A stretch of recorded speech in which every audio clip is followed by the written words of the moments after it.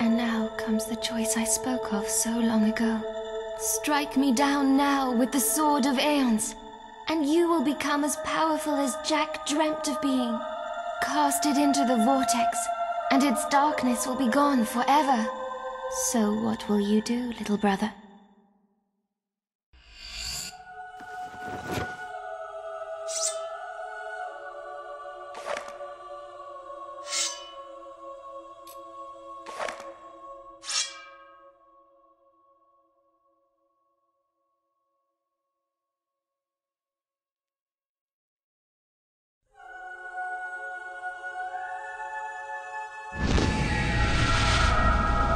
They're both where they belong now, lost forever.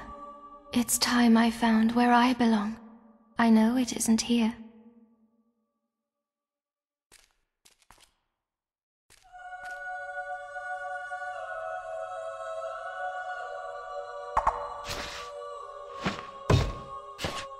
Once the flames had died down, the hero emerged from the guild to a crowd too fearful to speak. Though he had forsaken the power of the sword, the darkness remained within him. Over the months that followed, the guild and its people would recover. Walls would be rebuilt and order restored. For Teresa, it would not be so easy. She retreated to distant lands where a lifetime of wounds might be allowed to heal. A whole year passed. With Jack gone, Albion returned to something approaching peace. And for once, the greatest of all heroes was able to rest.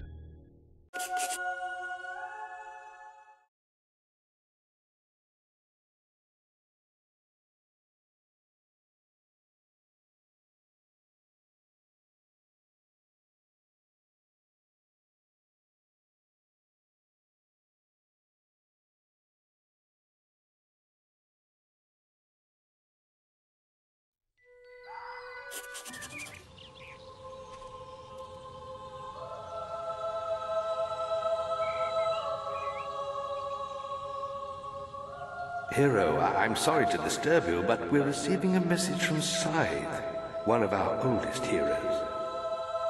He left the guild for the Northern Wastes long ago, but now... Perhaps it would be best if you came to the boasting platform outside the guild and saw for yourself.